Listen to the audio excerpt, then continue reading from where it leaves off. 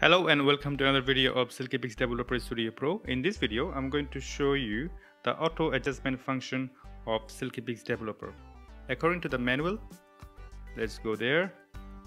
Auto adjustment button adjusts to the optimal exposure, white balance and level correction of the Silkypix all at once. So it will help you with the exposure, it will help you with the auto white balance, and it will automatically fix your black and white levels.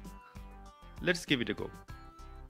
If we click right now, what happens? As you can see, it have done a pretty good job. It's well balanced, nothing really. I think the sky is a little bit overexposed. It's clipping right there. You can tell by looking at the histogram. Obviously, auto is not 100% foolproof. You always have to do a little bit of macro adjustment here and there. What I meant to say, auto adjustment will give you a really good base to start with, and then you can do your future edits from there. I hope this video was helpful. I'll see you in the next video. Have a wonderful day. Bye bye.